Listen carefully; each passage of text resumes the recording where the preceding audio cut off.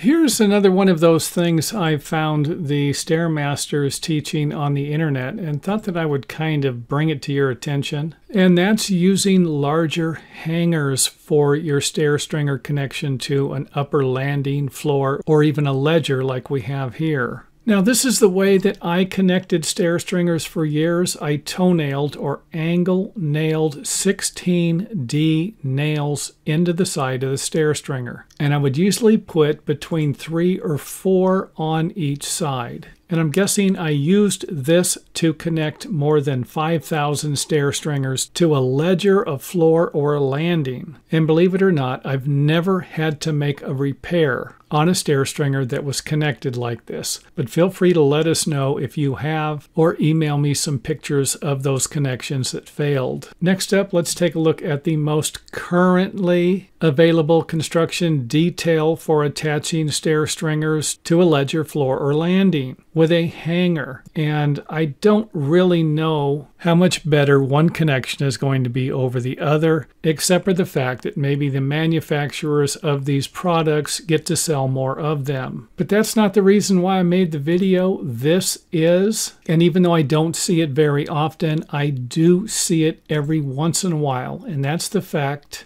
that some of you are using larger hangers. And I get it, the toenail connection doesn't seem to be as good as using a floor joist hanger. And if the floor joist hanger is better than toenailing, then what would be the next best thing? To use a larger hanger. And I'm not about to suggest you're ever going to have a problem with cutting 2 or 3 inches out of the bottom of a stair stringer, unless it looks something like this. And this is kind of what I'm talking about, and came across a few times on the internet. And really what we have here is an extremely weak connection. And to solve this problem, all we need to do is have a longer ledger and then maybe use the nailing method or the smaller hanger. And I'm not about to suggest a larger hanger might not be the best option on longer stair stringers that might be heavier, something 4x12 or larger. However, for a notched or unnotched stringer that's going to be less than 10 feet long, you're probably not going to need a heavy-duty hanger or even a hanger period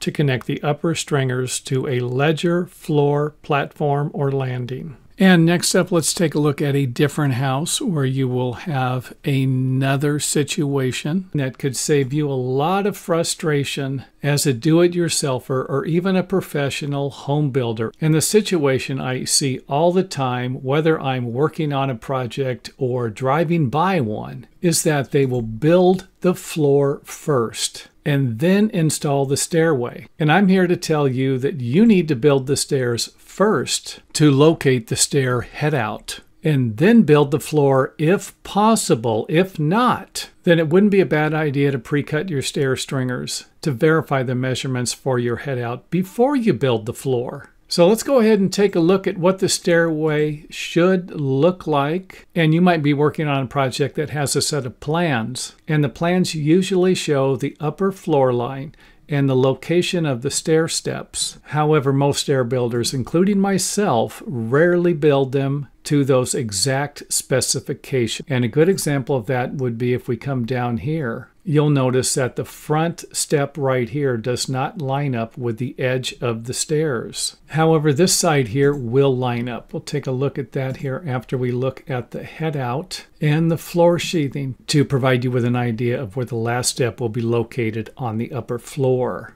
And if you have a situation like this, you can build the landing and the steps below first, and then draw a line on the landing where you want the front of the stringer to line up with. And you could even install a block here if you need to prevent the stringer from sliding down while you're holding it up on the other side. And to find this position here, you're going to need to subtract for the width of the stair riser and the nosing if it's going to have one. And in this situation here, we're going to have a 3/4 inch thick riser with a 1 inch overhang, suggesting that this needs to be moved back at least 1 3/4 inches. And then after we have that, we can just simply cut one stair stringer And if you have a situation like this, you can pre-cut the stair stringer and then use it to locate the stair headout or support beam. However, if that won't work for you, you can always have the stringer run a little longer and then line it up with the measurement you've selected that will work best for the upper floor framing. Because sometimes if you have a situation like this and it doesn't line up, you can recut the stair stringer, lay it out with smaller or larger steps, as long as they meet your local building codes. Again, providing us with a good reason why we only want to lay out one stair stringer. And like I already said, I can't tell you how many jobs I come to where the stair stringer is off an inch or more